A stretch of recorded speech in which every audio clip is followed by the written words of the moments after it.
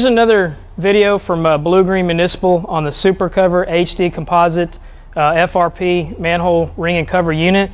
Today's going to be an instructional video to discuss the stainless steel locking latch mechanism and how to properly install it and how to properly remove it if you do not want that feature of the product. So all of our products that are internal are metal. These are stainless steel and these are 3/16 stainless.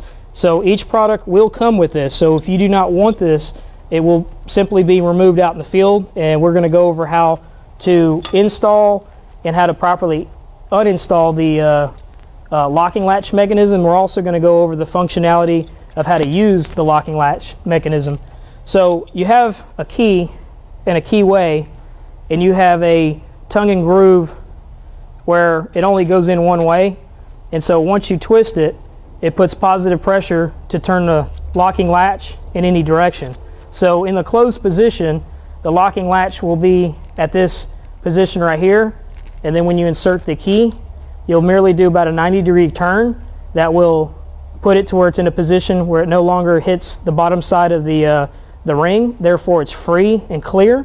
And at that point you can remove the key, but if you want to open the unit and stay in the lock position, this key actually becomes a handle as well. It's a dual functioning key and handle where you can merely just open it. So what we're going to do here is pretty much go through the motions to show you how to properly do that. So there's a rubber bung with every single unit, and to remove the rubber bung you can use a screwdriver, a pocket knife, pretty much anything a guy out in the field is going to have.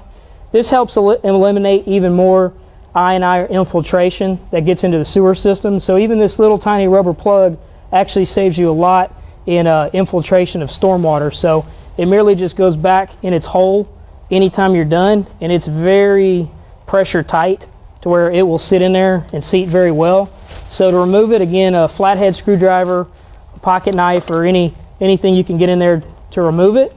So once you have that rubber bung, you have access to this hole. If you do not want the lock, this is the exact situation that you want, where you can use a pickaxe, a pick tool, or anything that you can stick in this hole to gain leverage to open the cover, to get leverage on it, much like you would with a standard pickaxe. You'd merely just put it in the hole and then lift up and then open the unit.